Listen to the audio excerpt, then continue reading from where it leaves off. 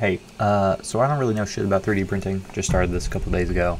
But I was trying to get a seam to really line up on a part that I'm working on, and it just wouldn't work in Cura. So I figured I'd share what I learned here. So this is a part I'm trying to make. It's just a little bullshitty thing, right?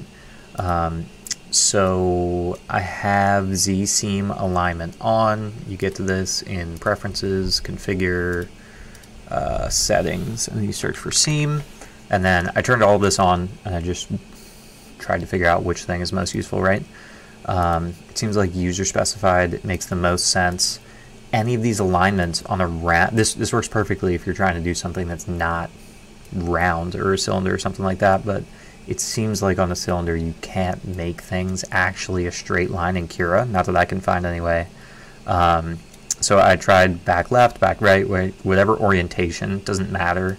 Changing this like X, Y, or Z location you would think would make things perfect, but it doesn't. So after you've sliced, you still have all these like crazy zigzags, right? And I tried like no preference for where things wind up.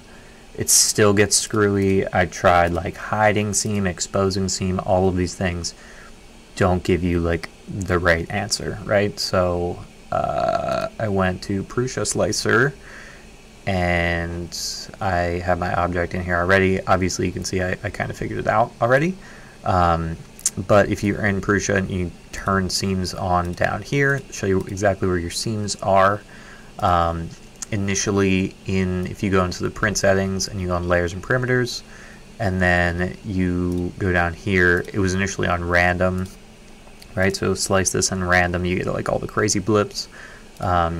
But if you just go to aligned here and then reslice, it might not be perfectly straight. Like obviously this is like a little bit wonky, but it's gonna look way cleaner, I think, than like a bunch of random garbage all over the place. So yeah, that's it. I'm gonna try printing it from Prusa. I don't usually use Prusa. I've been using Cura for like everything, but if this will work, then why the fuck not, right? So hopefully that's useful for somebody. All right, later.